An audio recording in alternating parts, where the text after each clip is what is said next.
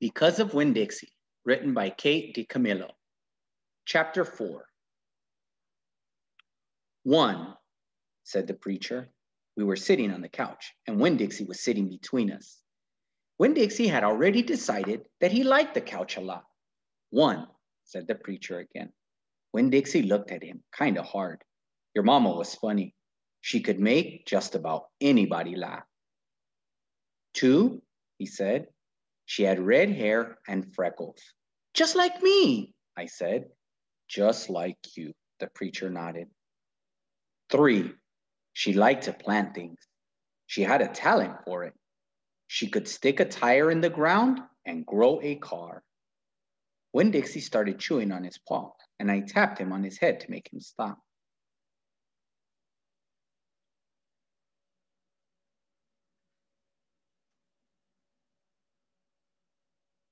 4, said the preacher. She could run fast. If you were racing her, you couldn't ever let her get a head start because she would beat you for sure. I'm that way too, I said. Back home in Watley, I raced Liam Fullerton and beat him. And he said it wasn't fair because boys and girls shouldn't race each other to begin with. I told him he was just being a sore loser. The preacher nodded. He was quiet for a minute. I'm ready for number 5, I told him. 5, he said. She couldn't cook. She burned everything, including water. She had a hard time opening a can of beans. She couldn't make head nor tail of a piece of meat. 6, the preacher rubbed his nose and looked up at the ceiling. Winn-Dixie looked up too. Number 6 is that your mama loved a story. She could sit and listen to stories all day long. She loved to be told a story. She especially liked funny ones, stories that made her laugh.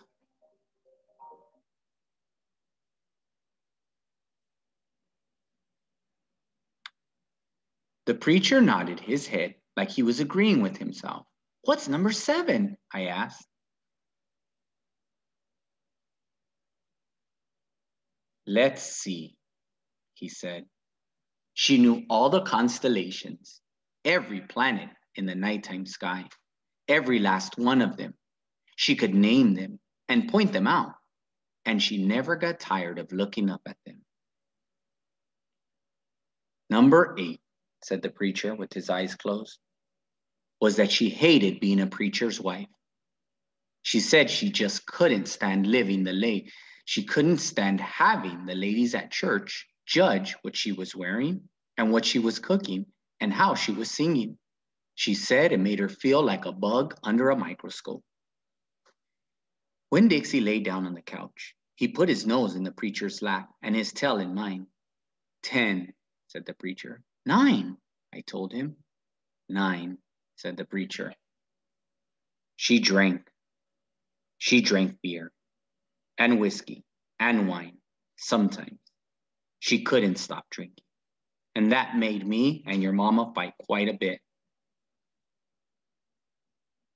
Number 10, he said with a long sigh. Number 10 is that your mama loved you. She loved you very much. But she left me, I told him.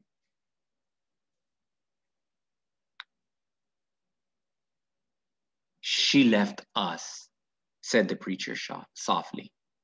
I could see him pulling his old turtle head back into his stupid turtle shell. She packed her bags and left us. She didn't even leave one thing behind. Okay, I said. I got up off the couch. Winn-Dixie hopped off too. Thank you for telling me, I said. I went right back into my room and wrote down all 10 things that the preacher had told me. I wrote them down just the way he said them to me, so that I wouldn't forget them. And then I read them out loud to Winn-Dixie until I had them memorized. I wanted to know those 10 things inside out. That way, if Mama ever came back, I could recognize her, and I would be able to grab her and hold on to her tight and not ever let her go away from me again.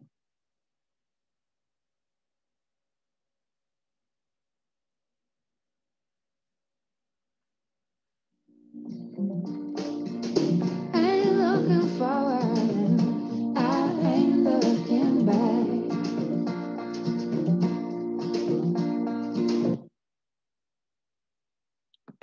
Chapter 5. Winn-Dixie couldn't stand to be left alone. We found that out real quick. If me and the preacher went off and left him by himself in the trailer, he pulled all the cushions off the couch and all the toilet paper off the roll. So we started tying him up outside with the rope when he left. When we left, I apologize. That didn't work either. Winn-Dixie howled until Mr. Samuel, Miss Detwiller's dog,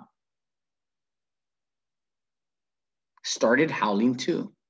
It was exactly the kind of noise that people in an all-adult trailer park do not like to hear. He just doesn't want to be left alone, I told the preacher. That's all. Let's take him with us. I could understand the way Winn-Dixie felt. Getting left behind probably made his heart feel empty.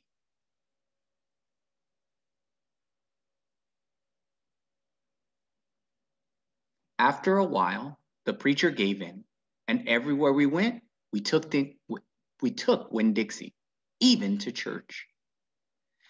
The Open Arms Baptist Church of Naomi isn't a regular looking church. The building used to be a Pick It Quick store. And when you walk in the front door, the first thing you see is the Pick It Quick motto. It's written on the floor in little tiny red tiles that make great big letters that say pick, pick, pick, quick, quick, quick. The preacher tried painting over those tiles, but the letters won't stay covered up. And so the preacher has just given up and let them be.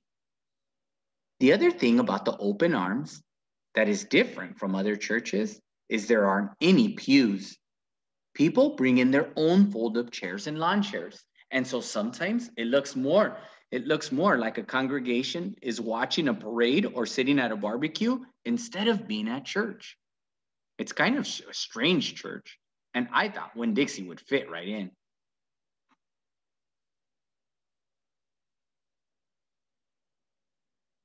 But the first time we brought Winn-Dixie to the Open Arms, the preacher tied him outside the front door. Why did we bring him all the way here just to tie him up? I asked the preacher. Because dogs don't belong in church, Opal. The preacher said, that's why. He tied Winn-Dixie up to a tree and said how there was lots of shade for him and that it ought to work out real good. Well, it didn't. The service started, and there was some singing and some sharing and some praying, and then some of the preachers started preaching, and he wasn't but 2 or 3 words into his sermon when there was a terrible howl coming from outside. The preacher tried to ignore it. Today, he said. Oh, said Winn-Dixie. Please, said the preacher. Oh, said Winn-Dixie back. Friends, said the preacher. Wailed Winn-Dixie. Everyone turned their lawn chairs and fold-up chairs and looked at each other.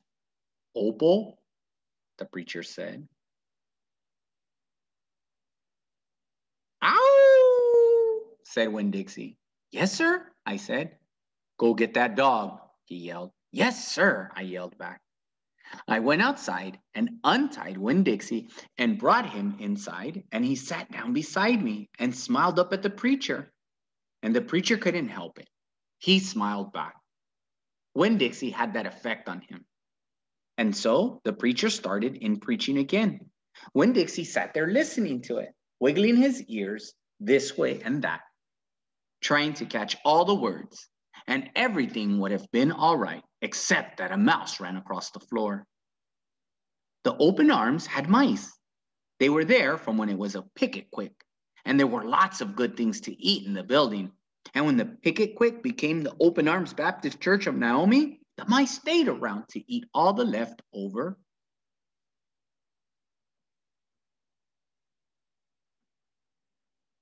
crumbs from the potluck suppers. The preacher kept on saying he was going to have to do something about them, but he never did. Because the truth is, he couldn't stand the thought of hurting anything, even a mouse. Well, Winn-Dixie saw that mouse, and he was up and after him. One minute, everything was quiet and serious, and the preacher was going on and on and on and on. And the next minute, Winn-Dixie looked like a furry bullet shooting across the building, chasing that mouse. He was barking and his feet were sliding all over the polished picket-quick floor, and the people were clapping and hollering and pointing.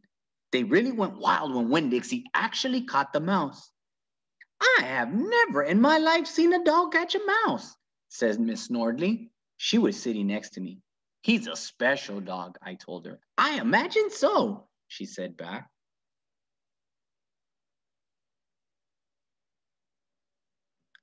Winn-Dixie stood up there in the front of the whole church, wagging his tail and holding the mouse real careful in his mouth, holding onto him tight but not squishing him. I believe that mutt has got some retriever in him, said somebody behind me. That's a hunting dog. Winn-Dixie took the mouse over to the preacher and dropped it at his feet. And when the mouse tried to get away, Winn-Dixie put his paw right on the mouse's tail. Then he smiled up at the preacher. He showed him all his teeth. The preacher looked down at the mouse. He looked at Winn-Dixie. He looked at me. He rubbed his nose. It got real quiet in the picket quick. Let us pray, the preacher finally said, for this mouse. And everybody started laughing and clapping. The preacher picked up the mouse by the tail and walked it and threw it out the front door of the picket quick. And everybody applauded again. Then he came back and we all prayed together.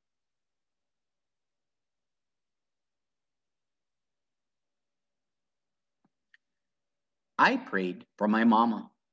I told God how much she would have enjoyed hearing the story of Winn-Dixie catching that mouse. It would have made her laugh.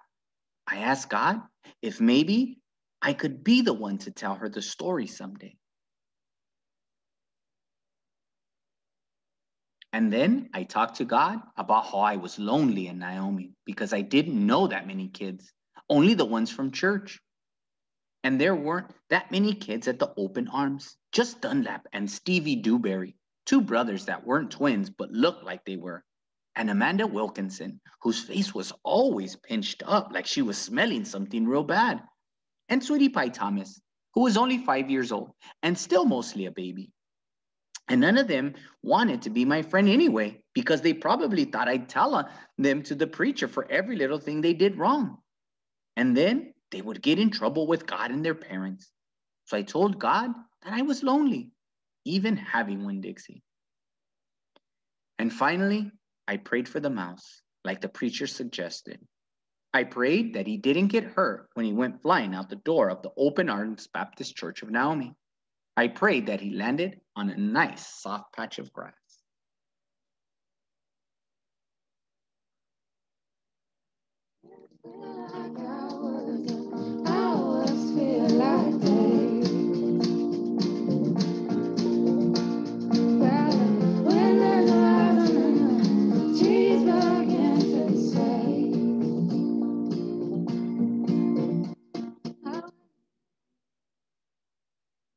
Chapter 6.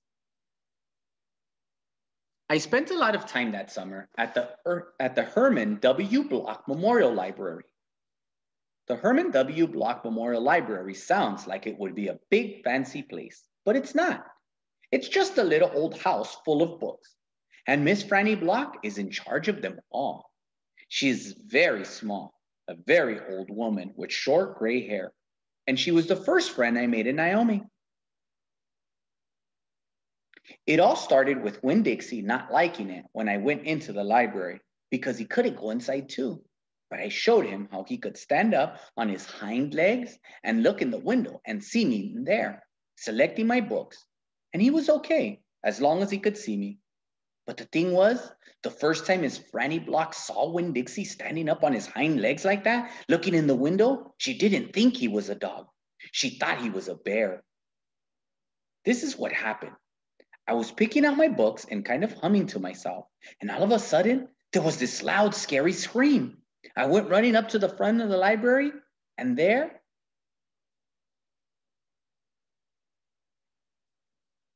was Miss Franny Block, sitting on the floor behind her desk. Miss Franny Block, I said, are you all right? A bear, she said. Oh, a bear? I asked. He's come back, she said. He has? I asked. Where is he?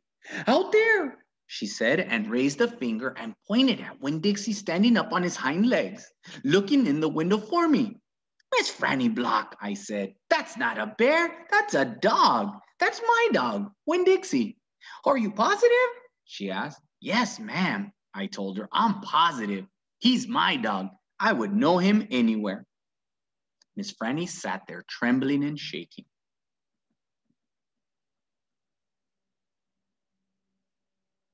Come on, I said. Let me help you up. It's okay. I stuck out my hand and Miss Franny took hold of it and I pulled her up off the floor. She didn't weigh hardly anything at all. Once she was standing on her feet, she started acting all embarrassed, saying how I must think she was a silly old lady mistaking a dog for a bear. But that, she said, that she had a bad experience with a bear coming into the Herman W. Block Memorial Library a long time ago, and she never had quite gotten over it. When did that happen? I asked her. Well, she said, Miss Franny, it's a very long story. That's okay, I told her. I'm like my mama in that I like to be told stories. But before you start telling it, can Winn-Dixie come in and listen too? He gets lonely without me. Well, I don't know, said Miss Franny. Dogs are not allowed in the Herman W. Block Memorial Library. He'll be good, I told her. He's a good dog who goes to church.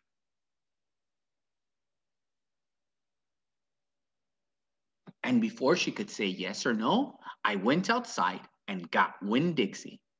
And he came in and lay down with a hum and a sigh right at Miss Franny's feet. She looked down at him and said, he most certainly is a large dog. Yes, ma'am, I told her. He has a large heart, too. Well, Miss Franny said. She bent over and gave Winn-Dixie a pat on his head. And Winn-Dixie wagged his tail back and forth and snuffled his nose on her little old lady feet. Let me get a chair and sit down, and I can tell you the story properly.